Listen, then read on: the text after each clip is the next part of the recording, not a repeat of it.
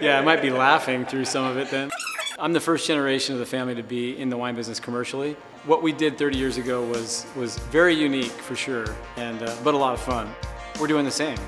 My kids are growing up here on property, and you know, this will be here for them if they choose to this career path.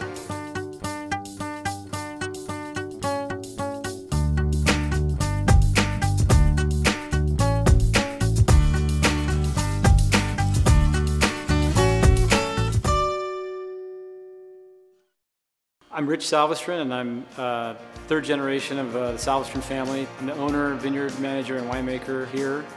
The winery sits on family property that's been in the family since 1932. I feel real fortunate that the family, settled here and stayed here, and through the generations made this land available for our generation to be involved in this business. Well, our Cabernet Sauvignon is really our flagship wine. The estate vineyard bottling, which is the main wine that we produce, the largest production of the entire winery. It's a wine that we started making in 1994, which was our first commercial vintage.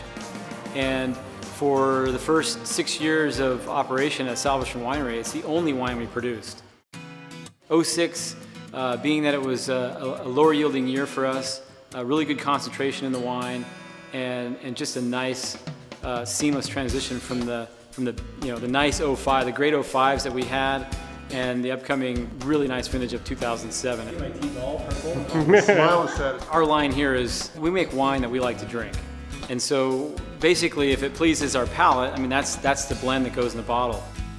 It's a limited production wine. I think the 2006 vintage was around 16 or 1800 cases.